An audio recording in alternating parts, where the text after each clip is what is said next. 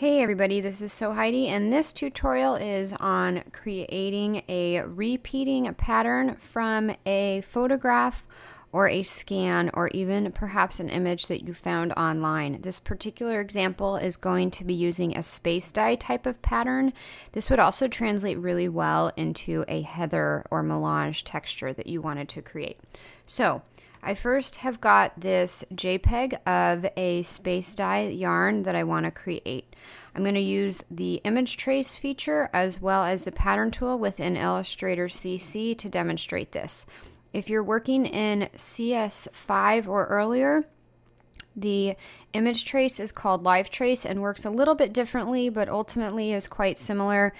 And the pattern tool is unfortunately not available until CS6. So that's where your restrictions lie, but otherwise you should be able to do everything if you're in CS6 or CC. So with my JPEG selected, I want to choose image trace from my control panel at the top. If that doesn't come up, you can choose Object, Image Trace, Make. It's going to default to black and white, which is not ultimately what I want. That's fine. I want to open my image trace panel. I can do that either from the control panel here or choose Window, Image Trace. I'm not going to go into too much of detail here. A lot of these settings are the same as they were in the live trace option in CS5 and earlier, but there's a couple new things that I do want to touch on. The first thing that I typically do is I turn my preview off while I go through and I manipulate some of the settings that I know I want to adjust. The reason for this is because each time I make a change, it's going to re-render the artwork and it takes a little bit of time to process. So this saves some time as I can just go through and change a couple things at once and then turn my preview back on. The first thing is I know I don't want my mode to be black and white. I want it to be color. And in this particular design, I've already played around with it and I know I want 4 colors. If you weren't sure, you could manipulate the colors with the preview turned on. From there, I will turn my preview on and I will allow it to process. I will note a couple things while this is thinking is that within image trace, you will get the best results if you're working with a higher resolution image. Typically 300 dpi or higher is best.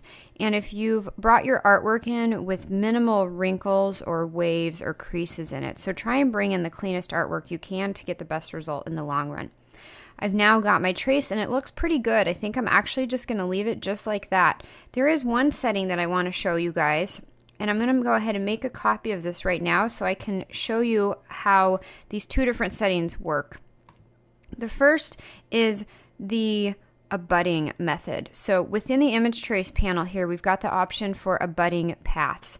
Now that's going to do once we expand our artwork is all the edges are going to butt up perfectly against each other.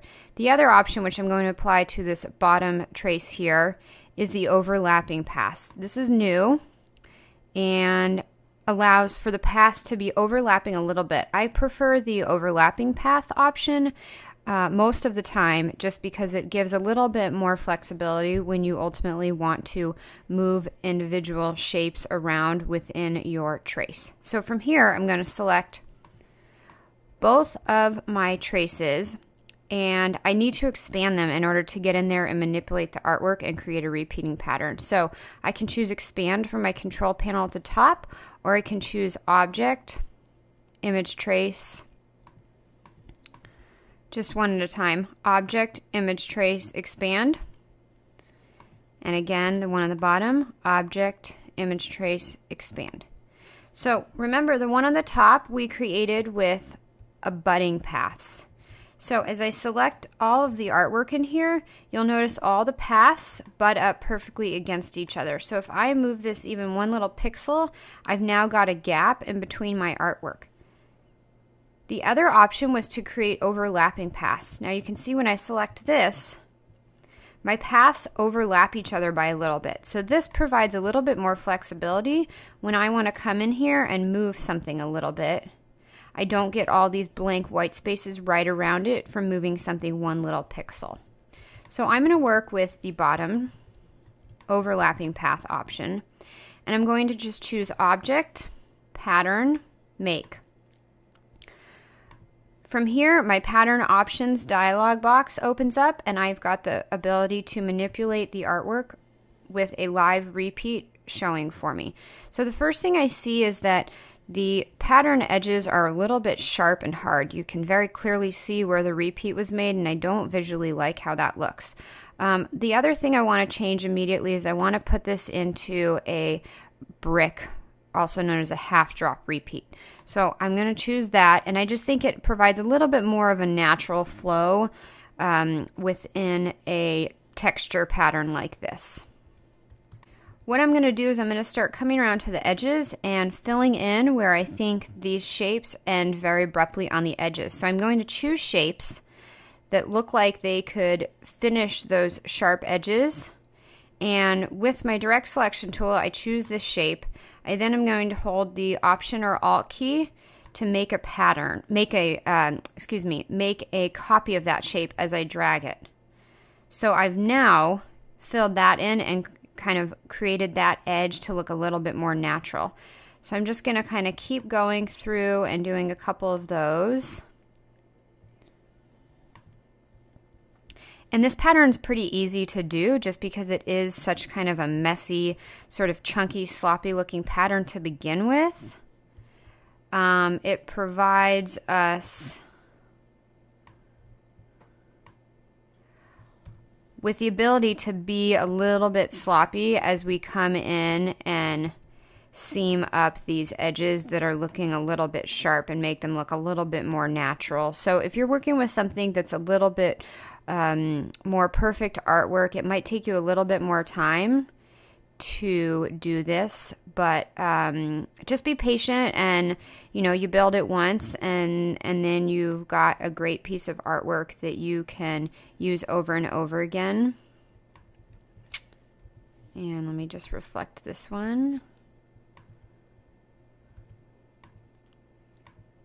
Okay, now it's not totally perfect. I'm not going to tweak over it too much right now, but it's looking pretty good for a natural repeat. So I just choose Done, and I can move this over to the side. I can ultimately delete it. It always lives in my pattern within the swatches panel. So I have my swatch panel open. Here's the new pattern that I just made, and I can create any shape on my artboard and fill that with my pattern. If I decide later that I want to edit something, I just come over to my swatches panel and I double click on the pattern. It brings me back into the pattern editing mode, where I can then come through and manipulate individual pieces within the artwork if I see something that I don't think looks as good as I ultimately wanted it to look. Again, I can just choose Done, or I can also save a copy to create another copy of the pattern. I'm just going to leave it Done. It'll update any instances of the pattern on my artboard, and I am all set to go to use my space dye texture within all of my designs. Thanks for watching. This is So Heidi.